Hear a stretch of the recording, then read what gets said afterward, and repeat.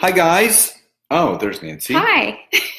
Happy Sunday. Happy hashtag Super Sunday. Really didn't know where to go Super with that one. Sunday. Super Sunday Sunday. fun day. Sunday fun day. So we're coming to you live, giving you guys a little bit of a pep talk for obviously ourselves, but all for you guys. To really move forward into the week ahead and beyond to keep pushing forward in a positive way. So just wanted to say hi to Farzi and Dana. Hi, Sue. We just saw you. Good to see you again. Ivazon, Debbie. Oh, you're adorable, Dana. Stop it. Hi, Betsy. So what we wanted to talk about tonight was being organized, and everyone, obviously talks about this, like being organized. How do I be organized? What's the importance of being organized? Hi, Stephen. Hi, Jen. Great to see everybody on here. So type Y or yes in the chat box if you have ever or currently struggle with being organized in your life, in your business, both, just so we know who we're talking to. On the replay, obviously, we can come back to the comments, but acknowledge where you are. How many people have ever struggled with organization or still struggle with organization? Because what we're going to do, like, we just recorded a podcast, actually. It's going to be out tomorrow, so look for it. And we talked about some things that you can do. So hi, Maria. Hi, Cheryl. Hi, Dana. Sharon. Betsy says yes. So Y or yes in the chat box, or a number one. Debbie says yes. So, being organized is very important. So I'm gonna let Nancy start, because for her, things were a little bit different organization wise, because she went from, working in a Fortune 50, Fortune 500 company to, running her own business now. So obviously when someone says, what's the importance of being organized? What would you say? Why is it important to be organized? Yeah, I mean, I think it's so incredibly important to be organized because as an entrepreneur and really as anyone, pretty much in any job that you have, there's so many things that that are thrown your way, outside elements, life, losing focus, being burnout, brain noise, roller coasters, a lot with entrepreneurs, it's failures, right? Setbacks, things that you're faced with every day. So without organization, it's so incredibly hard to be efficient and to stay focused and to stay on track. So organization, and it could be as simple as having a routine or having a planner or having something to kind of keep you on track. Grounded. Yes, because that's kind of what happened with me. I mean, going from corporate life where I was just forced to have routines, right? I had to get up, I had to get a shower, I had to go to work, I had certain things that I had to do. And of course, I had my own routines in there. But becoming an entrepreneur, the wheels can come off the track really quickly if you don't have a routine. And it can make you feel overwhelmed. It can make you feel like, what am I doing? Almost like swimming and you got to get to the top of the air. But when you start to feel that way, and that's why we're talking about it tonight, it's so incredibly important to have that organization. Absolutely. So guys, like or love the video, share this in your private team pages, because I have found, entrepreneurship and entrepreneurs, including myself, to be the most highly unorganized people in the world. To no one's fault, but everyone is used to being in corporate America, where you're given a schedule, where you clock in and you clock out. And now you're given this puzzle box of entrepreneurship with no direction. There's no cover of what the puzzle looks like. And you have all these puzzle pieces and you have to figure it out for yourself. Oh, she loves your top. They're dinosaurs. Yes, there's all kinds of dinosaurs.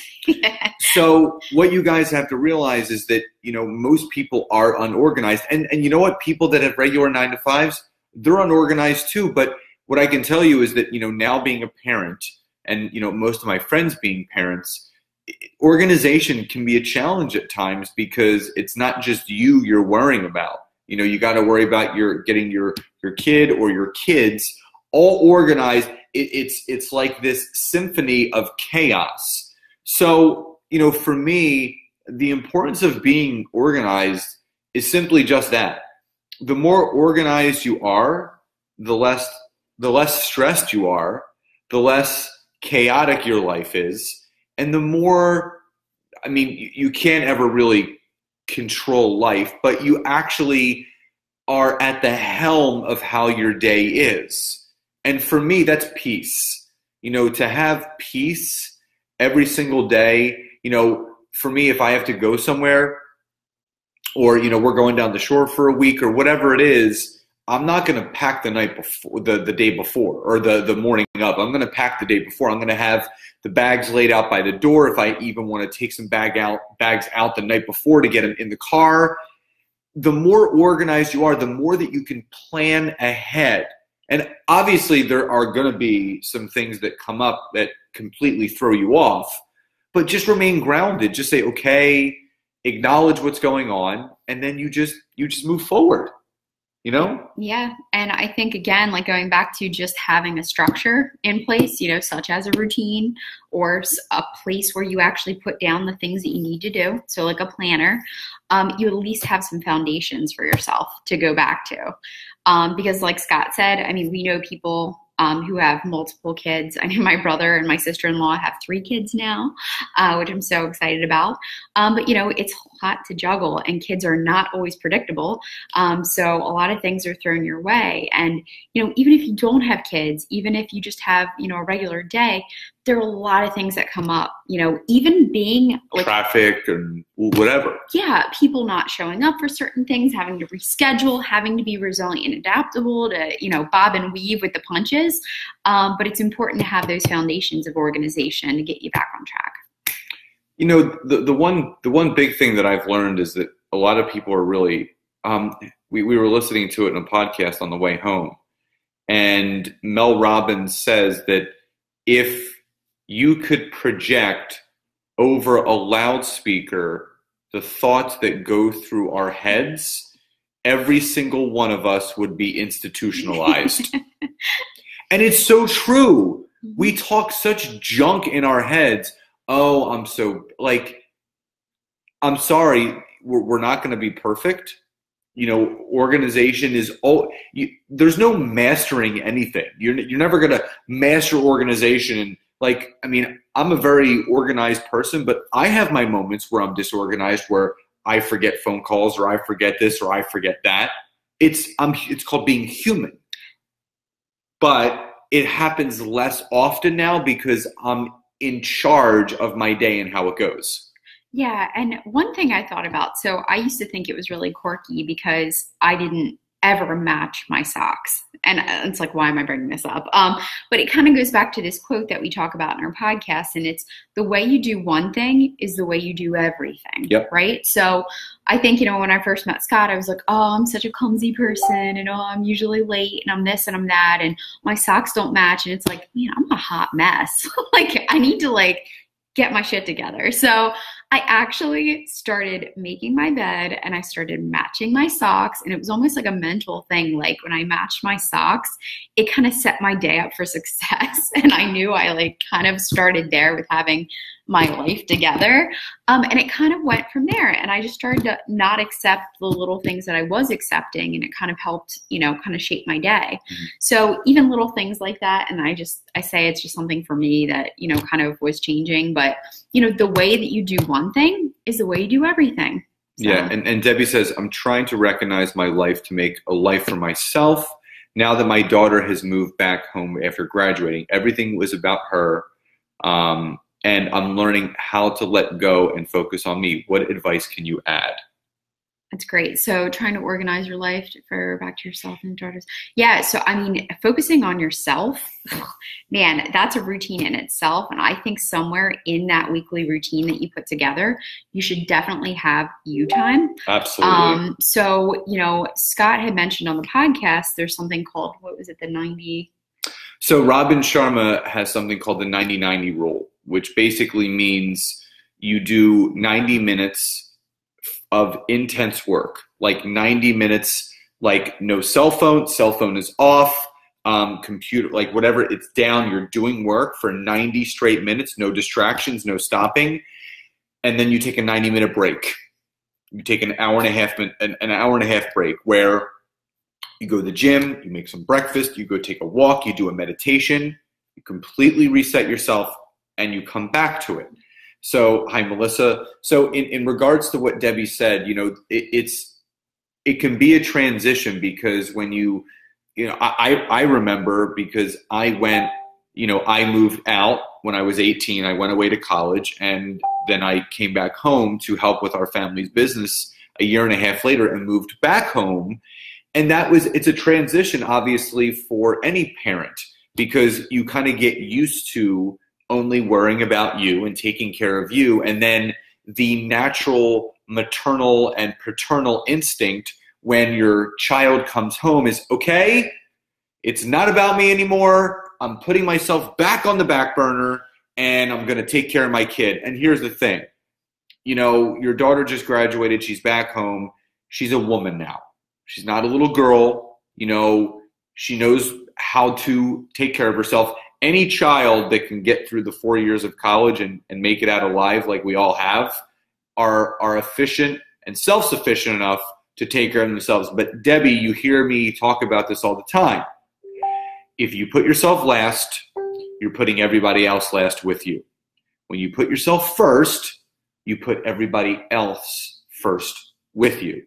So remember, your health, your mental state, your physical state, your emotional state has to be all the way up here for you, because the more that you show up the way that you want to, you show up that way for everybody else. It's true.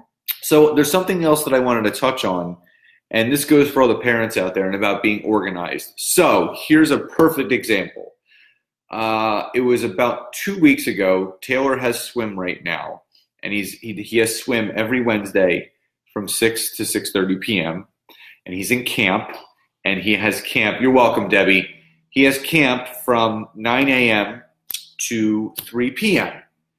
But for like 3 weeks, he had these double swim lessons where he had swim from 3:30 to 4 and then 6 to 6:30. So it so happened that it fell on a day where I had him, Wednesday night. So I had to rearrange my day. I had to replan my day because he goes to camp downtown and his swim is all the way out in the burbs. So not only did I have to plan for driving time because he had to be at swim by 3 o'clock, that meant I had to pick him up at camp by 2:15 to give myself about 30 minutes to get to the burbs, to get him changed, ready for swim from 3 to 3:30, get him home in time to get him changed, relaxed, get him dinner, get him back in the car, and then drive him back for evening swim again. So I literally, like my schedule, instead of having appointments written down, I actually planned out, what time do I have to leave my house to get Taylor? What time do I want to be there? What time do I want to get to swim? What time do I want to be back here? What time am I going to get him dinner? So it's all this, it's perfectly orchestrated if you write it down and you orchestrate it. So if you're flying by the seat of your pants, you're going to just fly by the seat. And it's just going to, like even talking about all of that to the normal person would probably give them anxiety. Oh my God, I have to do all that. And no, it doesn't give me anxiety because now I know how to schedule my day in my life, which is the same way that I schedule my business. Because again, like Nancy said, our quote that we had in the podcast was, the way that you do one thing is the way that you do everything. If you do everything, with a negative attitude or not wanting to do it or forcing yourself to do it or chaos or whatever it is, that's how everything in your life is going to be. It's so true. And I think it's very important. And we actually talk about a lot of good stuff in the podcast. So definitely check it out whenever we send that out. But it's so incredibly important. I thought about it like my Monday. So tomorrow, for example, is so packed, right? I have like phone calls set up. I have, a few things that I got to take care of, things I've got to look over. Plus we're going to the beach. So I've got to run to the beach, set up my computer, get everything going, map out this time. And I'm literally just in my head, I'm like, oh my gosh, so I'm already overwhelmed. But tonight, I actually, before we started doing the podcast, I thought about it and I'm like, I am so incredibly grateful and blessed that I actually have stuff to do. I've actually got businesses and things to work on and to focus on. And guess what? It's a puzzle piece, right? I can kind of move things around as needed. And if I can't do it during this time, then I reschedule it to a different time. So I totally shifted my mindset and I was like, what are you so stressed about? You should be so incredibly grateful. So I turned that stress into a positive. And now I'm kind of excited to get a big old coffee, cleanse tomorrow, and start my awesome day because I've got a jam-packed day full of fun stuff, that could uncover into great business opportunities. So that's another way to kind of handle some stress. And I'm sticking to my routine. I've got everything in my calendar. I've got everything written down of what I'm going to do tomorrow. And I'm still, on track. And the one piece of advice that we can give you guys before we sign off is that if you ever feel like you've mastered something, if you ever feel like there's an exact science and key to organization, you're never going to figure it out. Because as you grow, as your businesses grow, as your mindset grows, as your life grows and everything changes, you have to adapt and change with it. So it's going to require a different type of organization. We're going down the shore for 5 days with Taylor, and obviously my week looks completely different because it's going to be in between phone calls back and forth. It's the beach, it's the amusement park, it's dinner, it's lunch, it's running around. But you know what? I've been prepared for it for the last week. I already have everything scheduled and planned out, so it's stress-free, it's organized, and most importantly, it's fun. Everything in life is fun if you want it to be, whether it's working for someone or working for yourself. So I can tell you, when you're so organized and you're on top of everything that you're doing, everything becomes easier. Everything becomes more manageable and fun because it is. Because you're working on your business instead of working in your business. And there's a huge difference. And the same thing is, you're working on your life instead of working within your life. You don't want any of that. You don't want your job or your business to consume you. You don't want your life to consume you. You want to be in the most control you can be, which is the present time, not focusing on the past, not focusing on the future, just focusing on right now. So true. And, if anyone is super stressed or has a lot of anxiety, we're all human, and our podcast is called Entrepreneurs in the Trenches. So I highly recommend check out our podcast, but also check out Mel Robbins. She is amazing with dealing with anxiety and just, kind of getting control of your situation. And then you'll hear us in the podcast talk about some tips on when you have a lot of ideas and a lot of things going around and how you can really focus on that. So a couple awesome tips we're going to share in the podcast. Yeah. So guys, if you haven't done already, please like or love the video, share this in your private groups, whether it's a team group or private group or your own page, because what I can share with you is that a lot of the people that I do speak to, a lot of their stress and their anxiety comes from not feeling organized. And even though we just dropped a couple little tips, they will help people. The more organized you become, like getting a day planner or whatever the case may be, the littlest change that you guys make in the right direction towards the way that you want to run your business and run your life, the better you're going to feel about everything. So guys, we hope you enjoy the rest of your Sunday. Stay tuned tomorrow as we drop episode 6 of Entrepreneurs in the Trenches, all about being organized. We're going to go through, obviously in that more in-depth stuff. So enjoy the rest of your Sundays, and we will talk to you soon. Bye, everybody. Bye.